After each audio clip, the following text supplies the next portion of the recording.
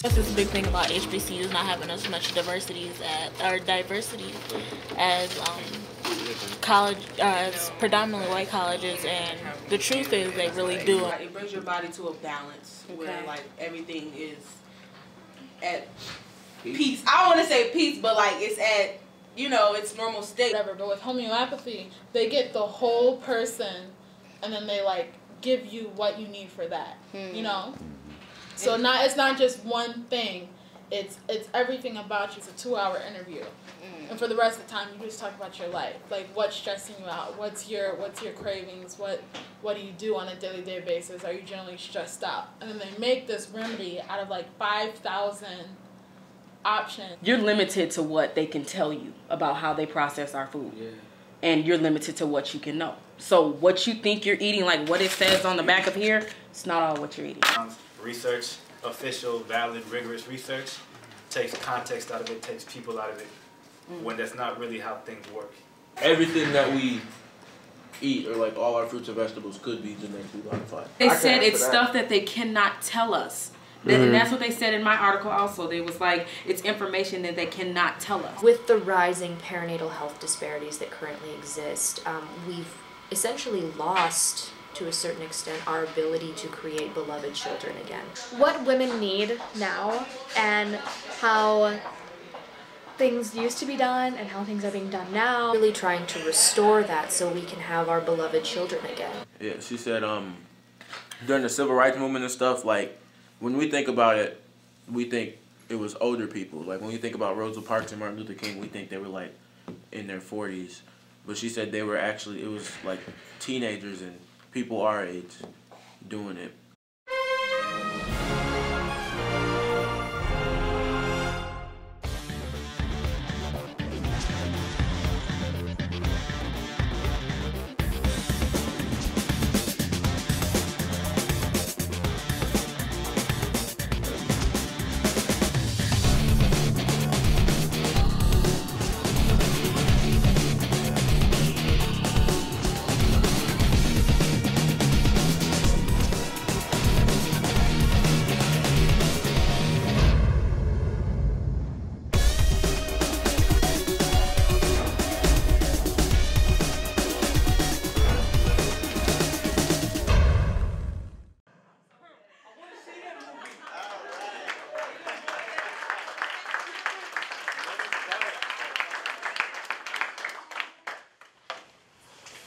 So this is our team, right? This is Miss Bianca is here, Jorge and myself, Phoebe is in the crowd, Nisi and Andrew. This is really our team of Youth Prize research. And we have kind of a unique structure because we're a funder, right? So we're an intermediary, we bring in big grants and we make a lot of grants to smaller organizations. But what we found was that there was this kind of unique space that we could exist in our research department where we could bring in revenue through contracts with mainstream government, other organizations, do more or less liberal work. Sometimes it can be more radical, but you know, usually there's prescription that comes with funding. But what we found was that if we bring this in through contracts and as a youth research team, which apparently there's really high demand for, we could make grants to more radical organizations, such as the folks who are with us, to do really radical participatory action research. And that's who we're going to hear from today, as well as one of the projects that we do at Youth Press. So, with that, we want to welcome up Wakanyije Pehindapi.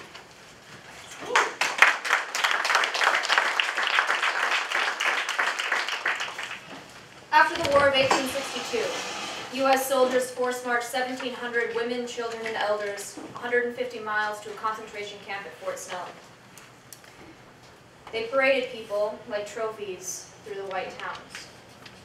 Enraged, a white settler woman broke through the soldiers and ripped a Dakota baby from its mother's breast and proceeded to dash its head against the ground. The baby, once it was returned to its mother, died and was placed in the crook of a tree in the absence of the usual funerary ceremonies. The longer a tribal nation is exposed to Western civilization, the worse their birth outcomes became. This was observed in 1883 by a white obstetrician, serving Indian agent doctors in the middle of the concentration camps era, where the protectors are men who are shackled and unable to prevent the rape, murder coming out at night under an American banner.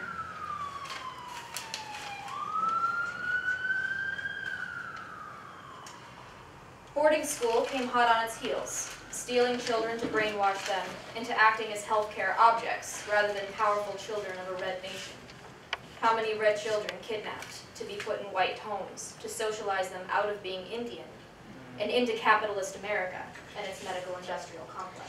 And don't think Indian health service is any better. 50% of Indian women sterilize without their knowledge or consent. With a list of offenses this long, how can we wonder why our mamas are more likely to die from the same complications as the general population, or that our babies die 2.5 times more often? Recovering the traditional knowledge is a very important thing. We as Dakota women have lost certain traditional ways. We no longer call the children that have survived traumatic experiences the beloved children.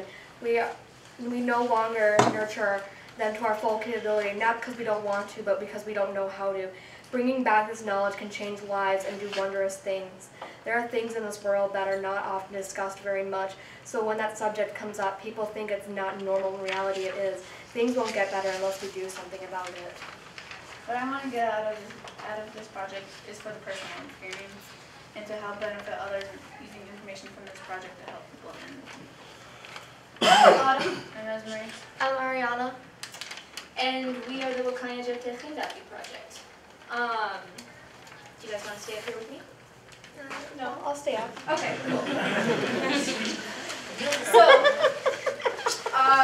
we're a project primarily working on, well, we're in the opening phase of a research project where we're doing a community needs assessment with these young researchers, going through Dakota communities and interviewing people about not only their traditional but also contemporary healthcare experiences, their childbirth, their access to reproductive care, and the things that they would rather improve upon or get rid of altogether. We chose the name, it's up here, but I'm going to rewrite it just so y'all can see it.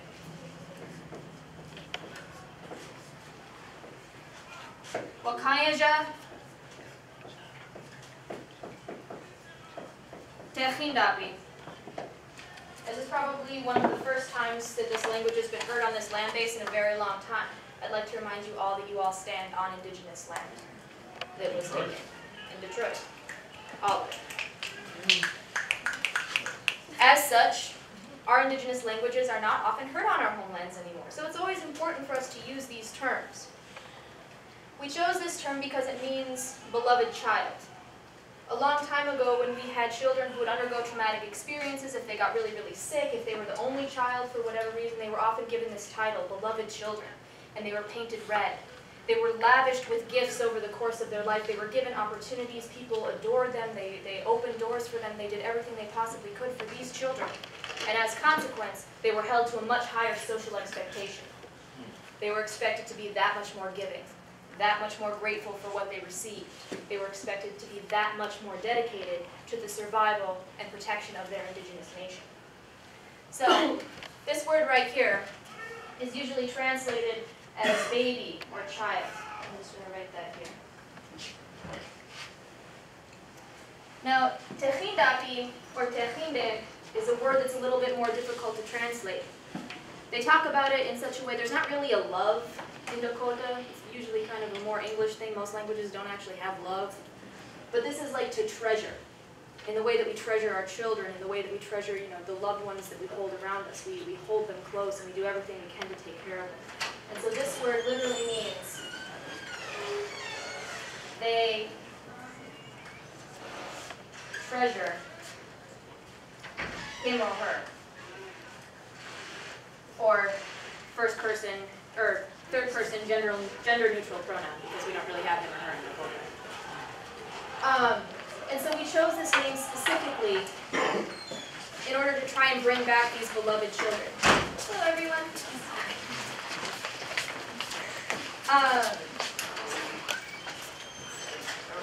Yes. And so through this project, we're looking to kind of come together with a collection of the community needs that exist in Dakota communities in southern Minnesota today.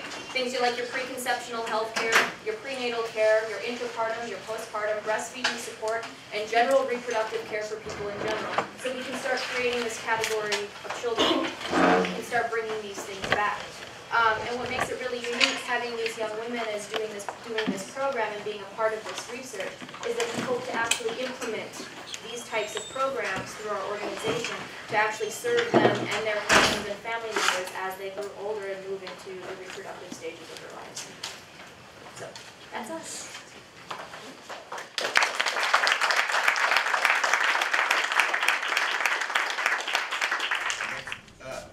We have the Northside Health Disparities Research Group.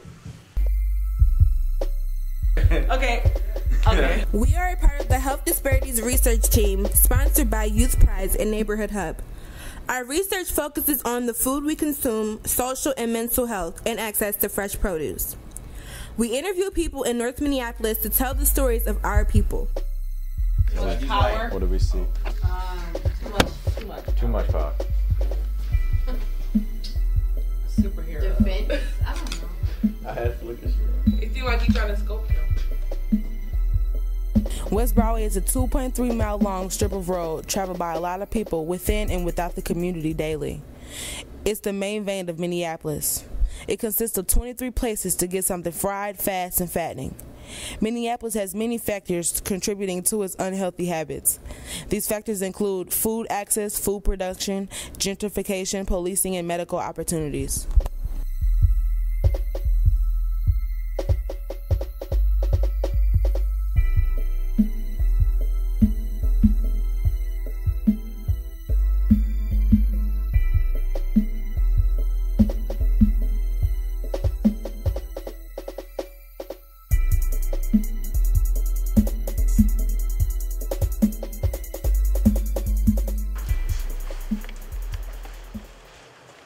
This is the area that we studied. This is North Minneapolis.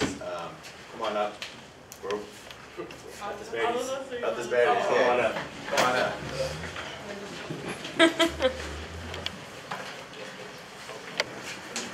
In case you don't recognize them, these are the stars of the video that we did. Yeah, and actually Tyson made the video and Chris produced the beat.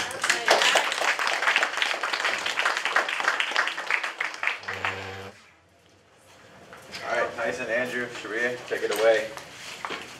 All right.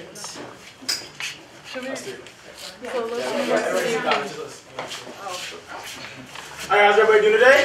Great. That's it? Just like, good. How's everybody doing today? Yeah. Thank you. Okay, so we're expecting actually like 20 more people to come in, so like they're gonna try and they're gonna try to like form them. I don't know how it's gonna work, there's a lot more people, but it's okay. So, that's how you guys do it. It's good. Kind of shaky, but it's okay. Community is like a huge part of our health, right? Everybody agree? Yeah. Nobody agrees to that? Yeah. Okay.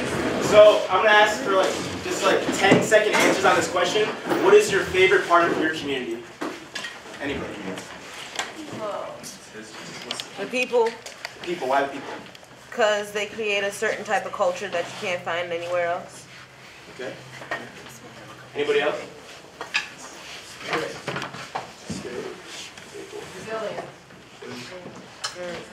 Expression. Place. Comfort. Food. Food. Yeah, my favorite part of my community too. And how do you, and another, you guys can like expand on these questions too. It doesn't have to be only 10 seconds, but how do you think communication within the community like affects our whether it be negative or positive, or like how do you think that affects our personal health or family health or community health in general? How do you think it affects it? Nisa, can you mind moving? No, no. We have a lot more people coming. It's tight. Nisa, I'm not, no, I'm sitting right here. It took a long time. Whatever, it's fine. Whatever, it's fine. But anyone have an answer to that question? How I think community affects our health?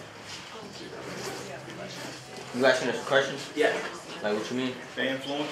Like, right. So how so? I guess like, you know, people around your community will influence you to make certain decisions. Right.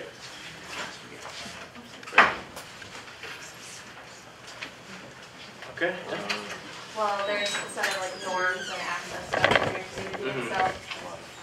One step is to do like what's in your community and that affects your health. Right. And then there's also just kind of what are people doing in your community, and you kind of get in that cycle and you get used to doing what they're doing and kind of becomes part of the culture. Does this sign mind moving down a little bit actually? He's like screening the desktop. Wait, what's happening with that we have to move? There's more people coming. Oh, okay. Create some space in the middle. Like what? And you guys can spread out a little. Spread out a little.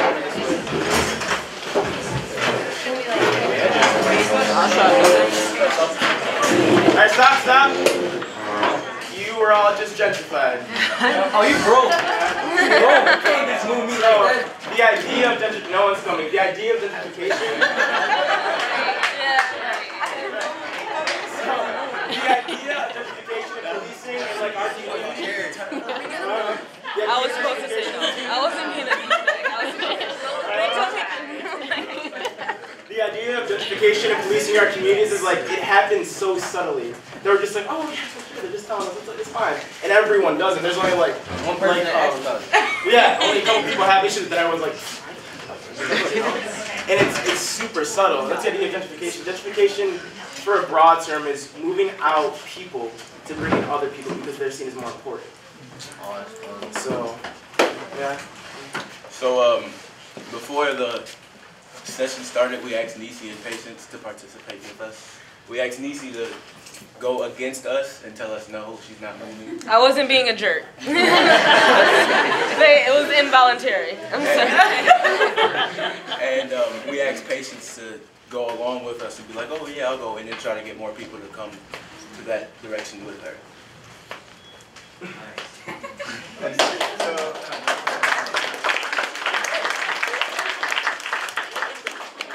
So on the screens you can kind of see, this is the greenway that they've proposed. It's a new bike path that they want to build in North Minneapolis. Cuts right through there, and you can kind of see, the next few photos will show what they're trying to really build out as this becomes a more appealing space to a very specific type of individual they want to move in.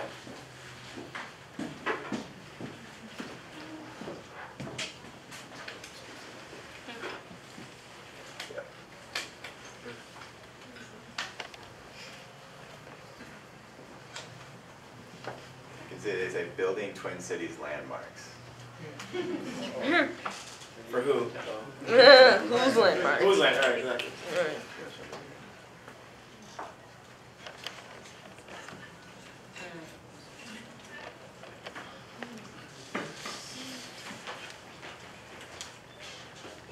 That's how Broadway goes up?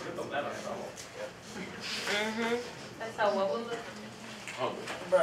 So that's You kind say of, humble? as you can see kind of these, it's down here that this is happening. And if they build the greenway up, we kind of are expecting that this would go up, this would flow up on this map.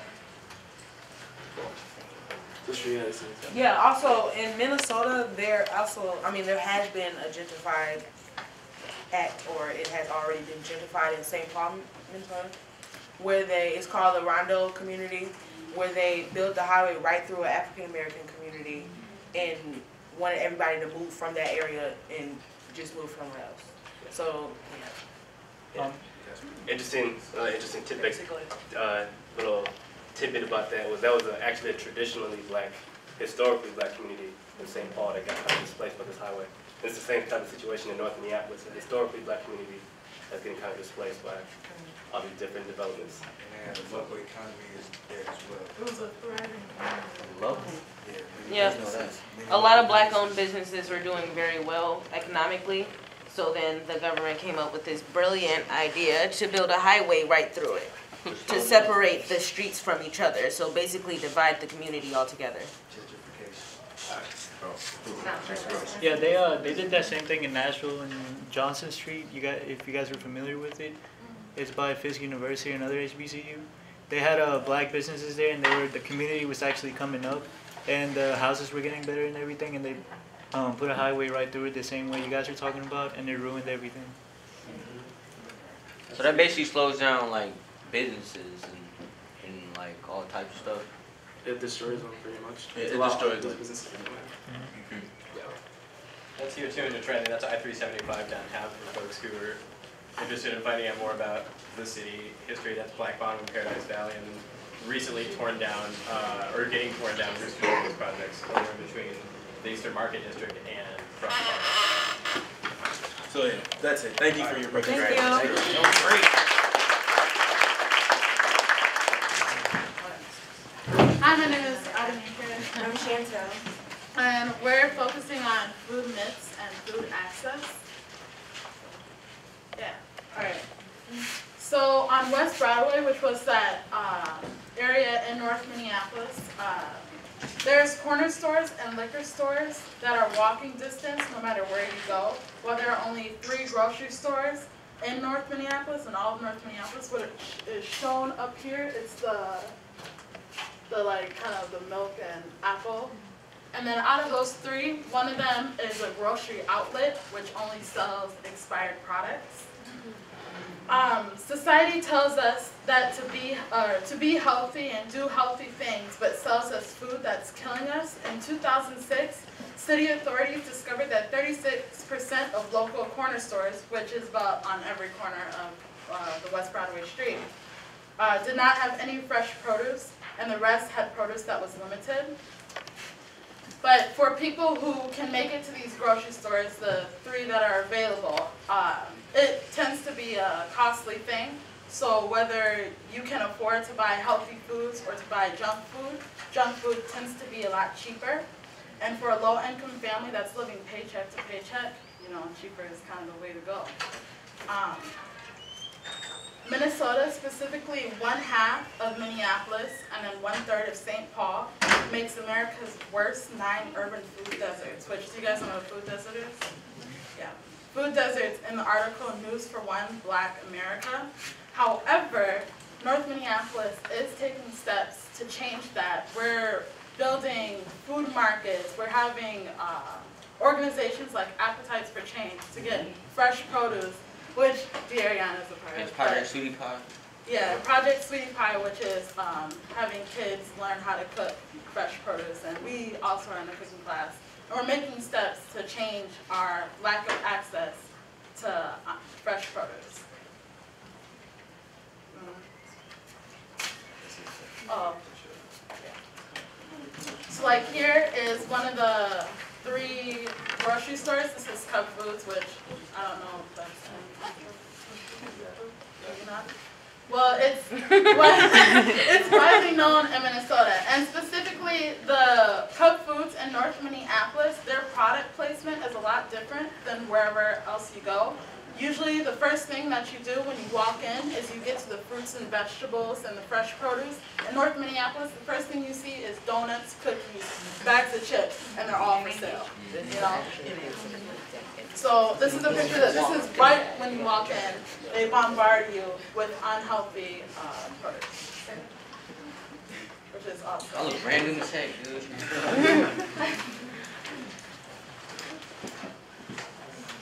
Which is also saying who this is for.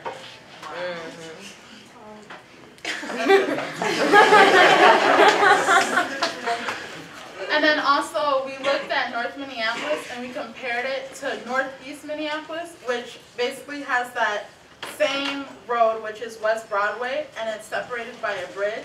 So it's right on 94. So once you cross it, this is Northeast. Wait, yeah, this is Northeast, and then this is North Minneapolis.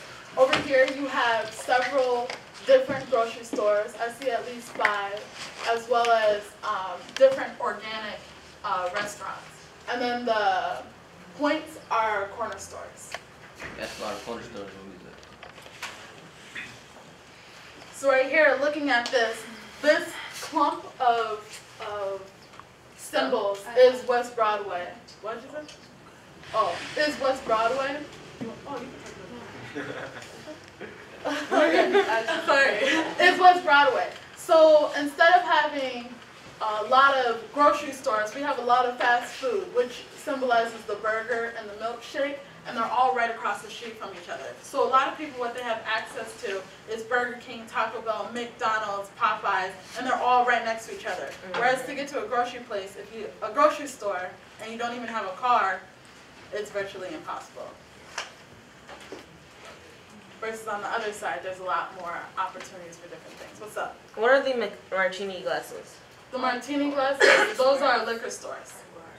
Liquor stores and bars, which also are very prominent in the West Broadway area. So the majority on that strip is the liquor stores, the fast food places, and the farm stores. What are the Hearts? The Hearts are their alternative healthcare, which is like chiropractors and stuff like that. Dentists. Well, the dentist is the tooth, but yeah. Okay.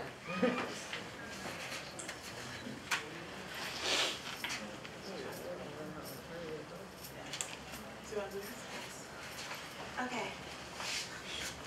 Remember when you were a little kid and everyone told you to eat and told you what to eat and what not to eat? Eat your grains, eat your fruits, don't have a lot of sugar. The middle school, they showed you a diagram in health class, also known as the food pyramid, of what foods to eat and the amount of food that should be on your plate. In reality, the food pyramid is a food tomb, because the food today is created based off of the amount of produce that a company could create, such as enriched refined grains, which are white breads, bagels, pasta, pretzels, chips, cereals, and pre-cooked bread. The white flour used in all of these is made of bleach, which you use in your clothes. Vegetable oils are really not oils. Putting these into your diets can increase cancer, heart disease, promote dysfunctional things to the immune system, and more. Low-fat, 1% and 2% milk are all made of powder, or all contain powdered milk and slime, which we are the consumers of. The list keeps going on. Soy and soy products, processed meats, chicken burgers, turkey burgers, raised eggs, etc. All that you're eating, you will never expect what could be in it. Not only as consumers are we ignorant of what we eat, but also companies mislead us into products that convinces people to buy something they don't need in the name of health, such as Cheerios. You eat Cheerios to lower your cholesterol when reality is ruining women's chances who wants children, a possibility to commit a crime or have behavioral problems because of the record of people in memory loss. Having high cholesterol can improve your chances of not having these problems and protect you from infections, and you can be 4 times less likely to contract AIDS. These are just some of the things that it can do, and many more you would be surprised about. Without cholesterol, we would not function well. According to the U.S. Food and Drug Administration, food can contain trans fat, and the amount doesn't have to be listed on all foods of McDonald's and other fast foods. We all know that McDonald's is not good for us, but people debate that purchasing this is cheaper than purchasing healthy products and making a meal out of it. We calculated the difference between a Big Mac meal feeding 5 versus what we made with our cooking class, which was eggplant parmesan that amounted to feed over 20 people. Eating this is better than bad cholesterol, diabetes risk, and damaging DNA. If you want to live a long life, eat foods with a short shelf life. Food is required to live. I mean, we can't live and not eat. But healthy food should be a right, not a luxury.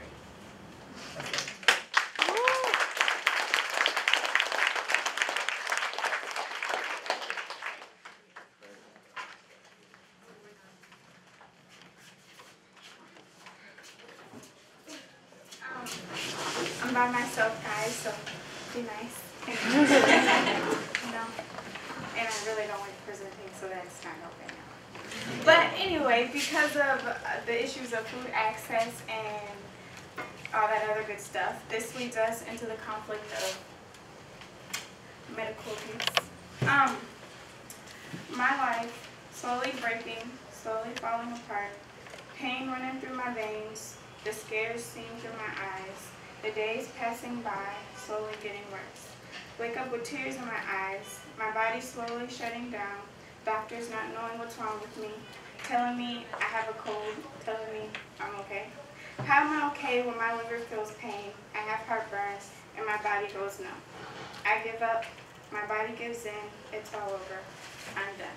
So, pretty much to explain that poem, I I was in school one day and I had a sharp pain, like this really, really sharp pain, going from the bottom of my left foot all the way up to my armpit, my left armpit. And my left arm and my right leg was numb, like I couldn't feel it. I had heartburn and I had like liver pain. So I went to the school nurse and I told her what was wrong with me and she was like, well, I can't really help you. And then I got home and I called the nurse, what was it, nurse hotline or something like that. I called the nurse hotline and they were like, well, I've never seen symptoms like yours, so you need to go to the doctor because I can't help you. So then I went to the doctor, third visit by the way. I went to the doctor and the doctor was like, oh, you have a cold. You have symptoms of a cold. You're fine. You're okay. I wanted to punch him in his face. Like, how am I okay when my liver hurts, my heart hurts, I'm numb, feel pain, like, and I have a cold? Are you serious? Are you doing your job right? You need to go back to school.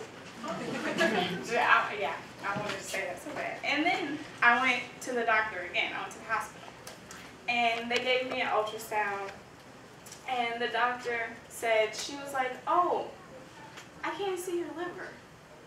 So, you're good. There's nothing wrong with it. I can't.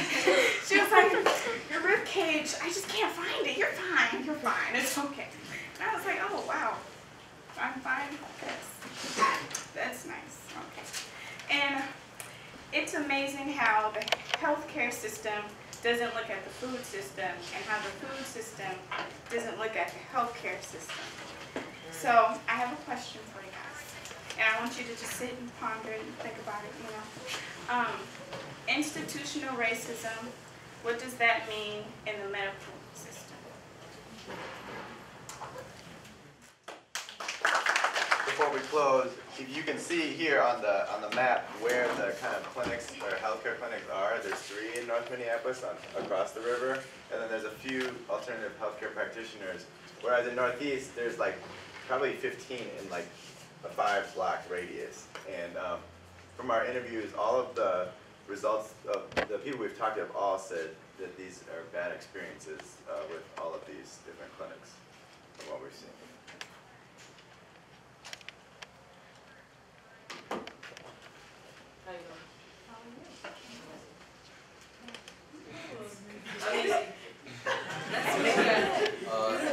I'm Christopher, aka Guitar Crazy. We're let's go into it. Okay. Good. This food is not real. It does not belong to us. It's from another planet and edible by the human nature. Millions being fed by 4 corporations. We don't know nothing else. If I was born 500 years ago, I would be in the woods, eating good, hunting, fishing, gardening, with our people, closer to the land. I would come to the north side and wonder why all these people have Big Macs and big fries, but short lives and small bank accounts. But government, do you really care? Were we ever meant to survive? Oh. 2 seconds. Oh, right. Our country has forgotten about nutrients and minerals that are now being fed by greed and production. North Minneapolis needs to remember. We need land. Our own land. We need markets. Our own markets. We need food. Our own food. We need water. Our own water. We need. We need. We need. We need. We need. We need. We need. We need it. We need it.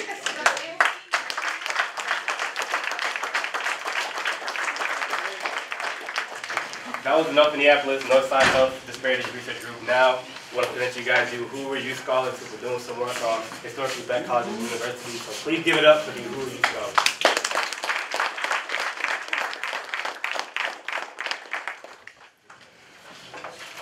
Proud, inspired, and the inspiration so powerful that it made me proud of my people. Angry, sad, Why was I not told about such places? A place with black faces, black minds, our times. Our time is of the essence. Let us not spend it carelessly. Spend moments near your people, your culture, and love them endlessly. A place where you can learn to laugh, grow, and feel at home. Take me to the place of paradise our imaginations come to know. They say we lack diversity, the type that is only visible to the eyes, that don't see further than their lenses can take them, as if being black makes us all synonymous to one another. Black is beautiful, beautiful from Chicago to Detroit, to Kenya to Nigeria. We are all as one with different backgrounds. But yet we are still proud and inspired, receiving the education we desire on our people. Articles and guest speakers, words sticking to us more than the teachers. What we don't need is more preaching, it's time to start practice and learn different tactics. So, hey guys, I'm Tasia. I'm Amanda. I'm Sophia. And we're part of NCAD, which is the Network for the Development of Children of African Descent. And we're taking this class right now. Well, it's ended, but we've been doing it for the past year. And it's basically, we're all high schoolers, except for Sophia just graduated. And so basically we are getting college credit in high school. And so this class we're learning about African history, African studies, and community research. So this is some of our research that we've been doing and we're going to share with you guys today. So based off what Tasia said, does anybody know what an HBCU is? Historically. Oh yeah, also known as a historically black college university. I'm going to be introducing 3 facts about them. For one, HBCUs make up 3% of higher education institution, but graduate 20% of blacks. Also, HBCUs were created to educate freed slaves, and Higher Education Act defined HBCUs as accredited colleges that were established before 1964.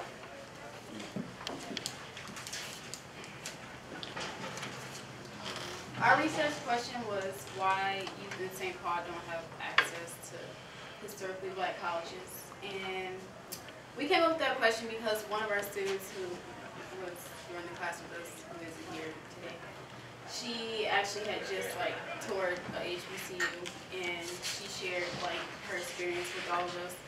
And some of us didn't know much about it, so we wanted to learn more and why, find out the reason why we don't know about HBCUs. The things we did to collect data was, for one, we went to HBCUs. What we did is we just visited different colleges and observed the atmosphere. Another thing we did was we interviewed people. We interviewed alumni, representatives, and administrators. We also gave surveys to our peers, and in the surveys they had questions like, were you planning to go to college? Did you have anybody in your family that went to college, or did you know anything about an HBCU? Also, we read articles which we were able to obtain information about why they could be declining and statistics about how many students are graduating or going there. And we also went to a HBCU college fair where there was just a whole bunch of HBCUs just informing us about their college. This is a video we documented while we were trying to figure out our research question about why there's a lack of access of HBCUs in St. Paul, and we're only going to show a little bit because of the amount of time we have. In the month of April, 5 Uhuru youth scholars went down to Atlanta and Alabama to conduct a research project. We all live in Minnesota and have little access to historically black colleges. We wanted to answer the question, why don't youth in St. Paul have access to historically black colleges? We visited 4 schools, including Spelman, Morehouse, Clark Atlanta, and Tuskegee University. We came down here to know, what's up with HBCUs, why there's a lack of access, but it's good to know that they are actually working and they have recruiters all over. Although that may not be really noticeable because we're in Minnesota, they go to the more popular states. They still do work really hard at recruiting, which is great to hear. Some of the questions we asked students was why it was beneficial for Black kids to attend or research historically Black schools. As African Americans have progressed, so to speak, in certain communities, we've kind of lost our tradition as far as supporting. You know, HBCU is a Black business. College is a business entity. We don't support a lot of our own organizations, our own communities or school environments. But that's also a downfall because other institutions are supported by people of other races and other cultures. But I think that the problem is that we in the household, we're not teaching our students or future college students the importance of an HBCU education. So it starts in the home. Families need to start talking again, giving tours at an early age. Don't start right at, you know, graduating from high school. Start maybe in 6th grade. So you have to plant that seed in these students in order for them to attend an HBCU. But I also think it's important that students also have this experience as far as going to historical Black colleges and universities, because it could be the environment, it could be a sorority, it could be a fraternity, it could be something in the community that will spark their interest even more. And I think it's just our responsibility as educators and as community leaders to expose our kids to all the opportunities available, and not only here in Minnesota, but, you know, nationwide as well.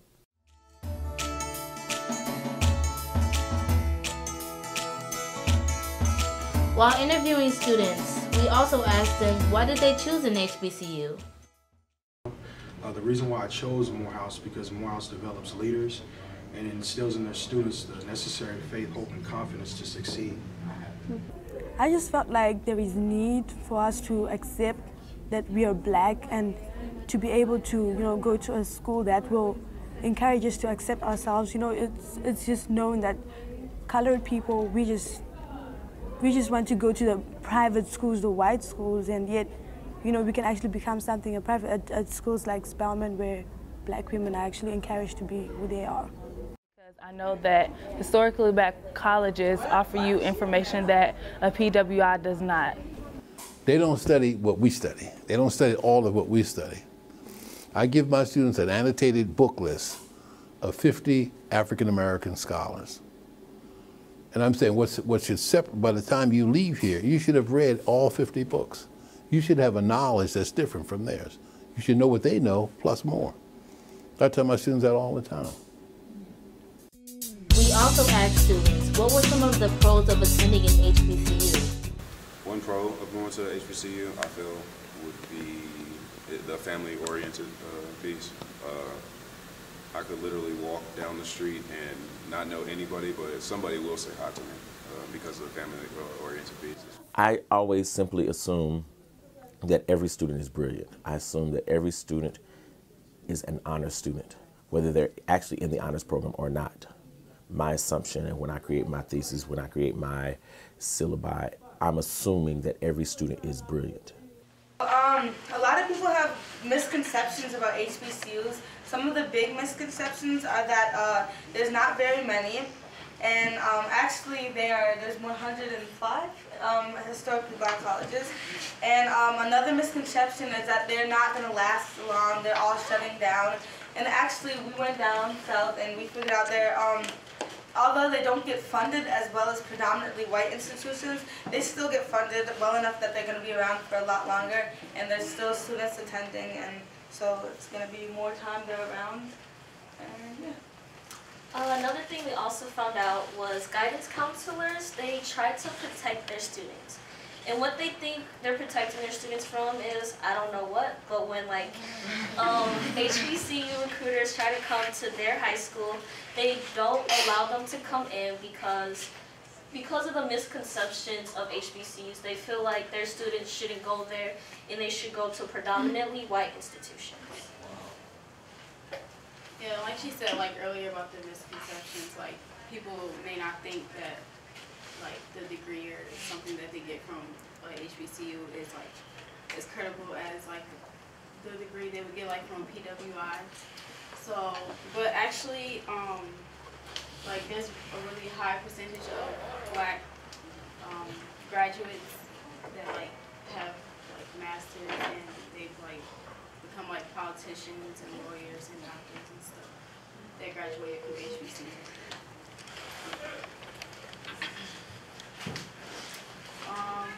The impact our experience had on us was like really good. A lot of us went from like not knowing anything about HBCUs to like knowing so much that we want to like attend one. So.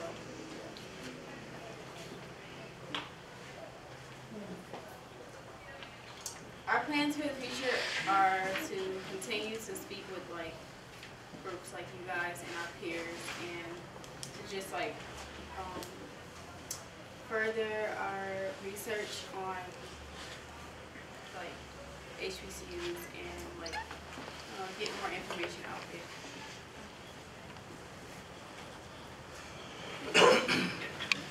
Oh, okay, I'm gonna wrap it up with a little song. I was born by the river in a little tent.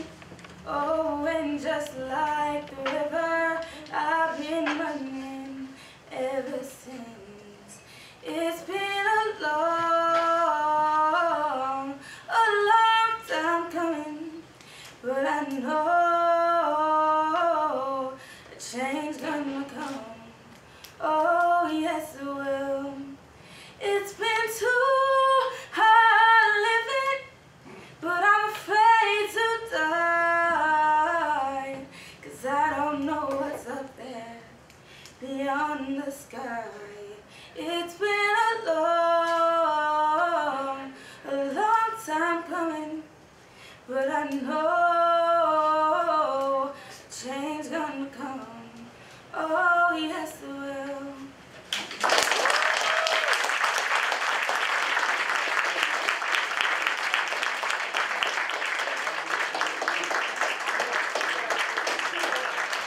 So that was the 3 research groups from Minnesota. Dang. All right, let's give them another round of applause.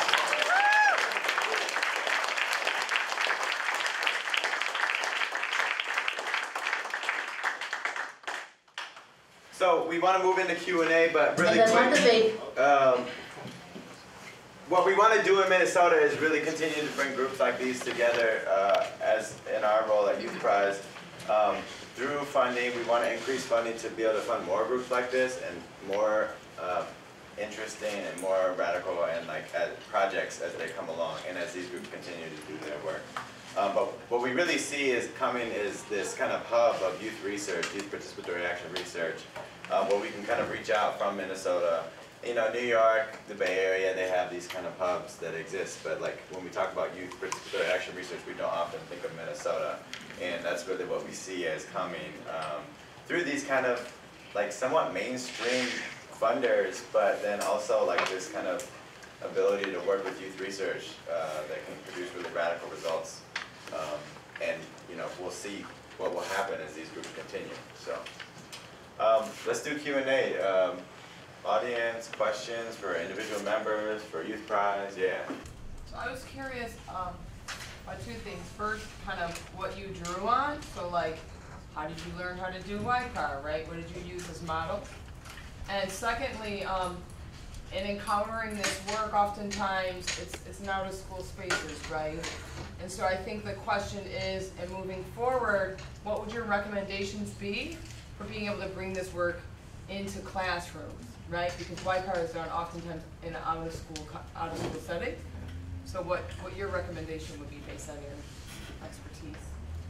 Yeah, and actually, are there any Detroit Future Schools or Detroit Future Youth people here? Oh, that's you. There you go. Yeah, I know we've done it like in Detroit. There's a lot of awesome people who've kind of tried to take it up, but I'm always curious about how to do it inside of schools, you know, like, and where we find the models to be able to like build together, you know. Yeah, Yeah. So as far as resources, we started out, we've been doing this, David and I have been doing this for about a year and a half. Yeah. We started off coming to Youth Prize, and we really, as far as resources, I don't know if you know about Michelle Fine. She's a very famous kind of writer, career academic, and she's written a lot about participatory action research, specifically about youth.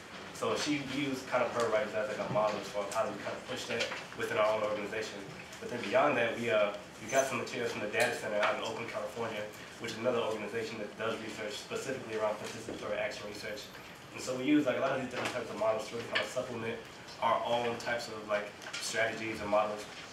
But also a lot of it was just plain experimentation, us just working as a group of youth that didn't really know what we were doing, but in the end kind of worked in our favor. So I think a lot of like the radical kind of experimentation, you know, a lot of the things that we do with the health disparities group wouldn't traditionally be understood as research, but as you can see, like they really are bringing forth some really kind of pretty stout data. As far as the second question you had was, you can remind me. What would you like recommend for like bringing this inside of schools? How do you think that teachers could take this into their classrooms? One thing right now that we're doing, we're working with a group of youth in a suburb of St. Paul, Maplewood, which has historically been a predominantly white area, but until recently, like in the past 10 years, we've seen like a large influx of black families. And so what we did, we were working with another organization, like they're a company that does teacher kind of training, stuff like that. And what we did with them is, when we came with them, we talked about wanting to do research, but we talked about YPAR as not just like a data gathering tool, but also as a youth development tool. Like if you work with some of the stuff that we've done with youth as far as like doing research, like learning how to ask questions, learning how to document, learning how to take notes, learning how to use equipment like cameras, computers, stuff like that, that's youth development in a way that's not traditionally seen in a lot of programs. When we talk about leadership development, it's not usually seen as something that can actually filter into your like school experience. And so for us, really try to model our research stuff as more than just like an activity that you can do after school. This is something that's really gonna like help you develop your own skills as a person, as a professional, but also as an academic, and just as a person holistically. It's good to be able to know how to ask questions, how to write, how to listen intentionally. Those are the skills that we're trying to teach you. The way they structured it was that they called it like this. They said that this YPAR project was a part of this larger study of the school environment. So they got this big grant, but then they kind of like added this little section that was YPAR and just considered it a part of the larger study. So it was kind of like subtle in the way they do it. So when we come to this school, they see us as just a part of this larger teaching training organization. So it's a little bit weird in how it works, but I think it's a little more like soft spoken in the way that it goes on. But Brian also had yeah, I think, so one of the things that we do at Network for the Development of Children of African Descent is our program is actually a school-university community partnership. So our students, there's a big push in Minnesota to have high school students getting college credits through programs like post-secondary enrollment options, college in the schools. So what we were able to do was to set up a design where our students are taking a college course, so that these students right here are getting college credit through Augsburg College, but they're also getting fulfills a high school credit as well. So they're taking the class at a community organization. So it's kind of like you get the best of each world, but it's not in the school. So I mean, to your point, it's tough, I think, for a lot of teachers with all of the the constrictions that are on educators in terms of like meeting certain specific standards and meeting and the time, because YPAR is so, it doesn't have these nice neat endings. You see, like we're here in the summertime, like they're so it doesn't have these nice neat endings that you need sometimes in the school space. But by opening up and allowing them to get some of the things that they would get from the school, but to do it in a space that's a little more flexible, that I think that helps. Any questions for our presenters? For Autumn and Orange here, I'm curious, what kind of like outreach and engagement are you doing? Are you recruiting youth? Are you building like relationships, or how are you? We are in the initial stages of research. So in other words, we actually just formed the actual research project. We've like just hired all of like youth participants, and so like we're right now getting into the stage of like training to begin the networking. So we're actually at like the very, very beginning stages of the project. So just to kind of add on to that, in case you guys didn't notice, the three presenters that we had, the three organizations that we had presenting today are all at different stages of like the research process. So as Autumn just said, they've just started. They're just starting, like getting the ball rolling with this, recruiting people, trying to train themselves, trying to find ways how to do it. Northside Health Research Group, Health Disparities, they're kind of in the middle of stuff. They're still doing data gathering. They're still kind of getting out in the community and trying to like get all this stuff together. But who are these scholars? Pretty much done. And so what we felt that this offered was kind of like a look at the different kind of processes and like just the, I guess, the evolution, I guess, of a youth research project, which is many times messy and, like Brian said, it doesn't really have neat, pretty endings. You know, it's hard to really kind of anticipate what can come up. And that's what we feel is really kind of, I guess, like a benefit of working with youth is that in that area of like unsecurity and kind of like tension, that you can get a lot of great things going on. You get a lot of great like breakthroughs in terms of like what you can gather, but you also get a lot of great relationships and you can help people.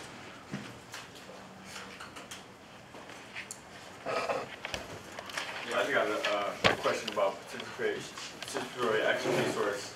Based off the game we were playing earlier, people had like different definitions of whatever we were talking about. What's that next step? Because like, you know, how do you weed out what you're really reading to be the truth, or if it's not, you know? Does that make sense? Yeah, it does. And that's something that I think like it's a question that people have been trying to answer in academia for, I don't know, the last 2,000 years, I guess. It's like, does truth really exist? I don't know. I think for us, the big thing is acknowledging that there is such a thing as like a personal truth. You know, a truth of somebody in North Minneapolis may be a complete falsehood to somebody in Detroit. You know, so I think what we really try to do is, with participatory action research, I think the strength of it is that it's community-based. So when you have community-based research, you have information and data that's being gathered that's like prevalent and important to people in that community. So one thing, like an example I would like to point out too is that over North Minneapolis, there are some streets that are traditionally seen as more dangerous, right? Like some areas we really don't kind of go. For somebody who's not from that area, that's something that you don't really know. You don't have any idea about that. You don't really understand that type of world. But people that live there, it's a constant reality. You really kind of know that. So that type of data that you can gather, that's community-based data, and that's something that is important and it's helpful to people that live there, right? So for somebody in Northeast Minneapolis, it's a completely different story. And we try to have those kind of together and rub up against each other, and you can never really try to mix and have like an absolute truth, because in my opinion, there isn't one. Any other presenters want to weigh in on that, or do you have any insight? I think there's a lot of ideas about like dissonant voices, especially in like historically oppressed communities. That certain responses are socially conditioned. Well, all of the responses are socially conditioned, and it's really a matter of, I think it's a reflection rather of like a truth or not, but rather the reality of the historical oppression that we have faced as communities, and the different ways that oppression has interacted, like to culminate in this person's experience. Whether we would categorize it as an untruth or a truth. It doesn't change the reality of the social historical context in which that person has been brought up. And like, while I may maintain that this is a falsehood for this person because of their experience, because of the history that has brought them to that point, they believe it to be true. And that's just as relevant research-wise as whether or not this is like actually or statistically backed up. If that makes sense. Thanks. You're right there. I'm really curious if there is also an evaluation component. Speaking selfishly, I work in a youth program, and I'm really interested in trying to shift our evaluation process from this thing that's like an adult that we contract to come in and make surveys and do whatever, and wanting it to be more youth-led. And so I'm really curious if you guys have experience with that, and also particularly the young people in terms of program evaluation. And it seems like it kind of goes hand in hand, right? Yeah, definitely does. And that's cool because you kind of like helped us segue into our next kind of piece. That's cool. About 6 months ago, David and I were having a conversation. Our research team had just started as like 5 people. And then around like October, November, some people left, like some different situations happened. So it was just David and I. And so we're thinking about like, okay, so what's our strategy for recruitment? How can we kind of get more people in here? What are some projects we want to get involved in, stuff like that. And then we started thinking about, well, how can we kind of influence the decisions that Youth Project makes? Because what we did need more people on the research team.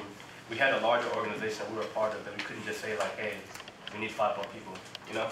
So we decided to go and do a study, an internal evaluation about how the youth kind of decision-making power filters into the larger decision-making mechanism within this organization, which, you know, Youth Project is a pretty, like, substantially well-funded organization. It's kind of a big deal. So we decided we could do like a survey or some other kind of more simplistic kind of methods of like research. We said, you know, we have a small organization, there's only about 10 people in the office who just kind of work there all the time, so we're going to do interviews. So we did, as David and I kind of developed a set of questions along the lines of like, okay, so like, what do you do? Like, who do you answer to? What kind of decisions are made in your line of work?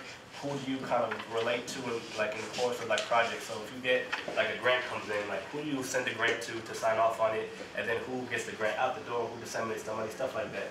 And so we did these interviews. There was 2 rounds of 30-minute interviews each. And we went from all the way from our president, Wookie Weir, who's sitting over there, to other youth innovators in the organization. We just kind of got a picture of what was going on. And so that took about 2 weeks to do, and we came back. That was actually in January. We came back from the coordinators meeting here in Detroit. We did our big kind of staff retreat, and we went over the data. And what we found was there was some, I don't know if you guys are familiar with the idea of like silos. So between all the areas of work, there was a kind of like a silo, which is like a big kind of like capsule. So each area of work was kind of encapsulated and separate from each other. So you had people who worked side by side, like next to each other, literally side by side in the office, and they didn't know what they were doing. Nobody knew what the other one was working on, particularly the youth. It was kind of misunderstood. So we had a big conversation about that, and we got at the end of the big retreat, we kind of came to the conclusion that as a staff, we needed to work better on communication. That was the biggest issue for us, is communicating and making sure that we were all on the same page as far as like what was coming in, what was going out, and our values as an organization, and what. And in the 6 months since then, I feel like, and David can attest to this firsthand, is that for one, our staff meetings are a lot better. I don't know how many of you work in like big, large organizations, but staff meetings can usually be like that kind of thing, you know. So that was one big thing that came out of it. But also just, I mean, I can just tell you firsthand, is that as a staff, we're doing a much greater job of communicating on a personal level. So I can have like a large director of one of our big kind of directors come up to me talking about her work, specifically what she does, and I get a better idea of it. We're all just doing a lot better data sharing. So that was a way that it wasn't really an evaluation as far as like, here's a grade that you get, but it was an action-based evaluation that let us have a conversation that directly led to improved like outcomes. So it was really based on like the Sylvia Rivera Law Project's organizational design, and I mean their kind of organizational documents are pretty incredible. But it was basically looking at like we were able to map for every work area like. We didn't look at youth engagement. We looked at like where youth were actually had decision-making power. So we were able to like we starred every work area that youth were either consulted with, or like were initiators, or were like veto power, and we were able to see like where that existed and like then map kind of where our decision-making power was. But Sylvia Rivera Law Project, and it actually led us to this new evaluation where we can look at like we're developing it now where like we're looking at like okay, so is this work area have to do with vision or just operations? And like, are young people more involved with just like the operational parts of Youth Prize, or is there more like integral visioning and strategic? That's what we're working on now.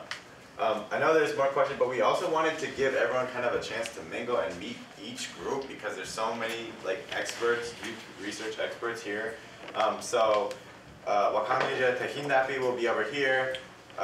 Uhuru Youth Scholars, you can probably come up here, and then over there is the Health Disparities Research Group. We want to give everyone kind of a chance. We're going to end soon, but to just really mingle, meet these experts, and ask questions. And then we have materials for Youth Prize up here.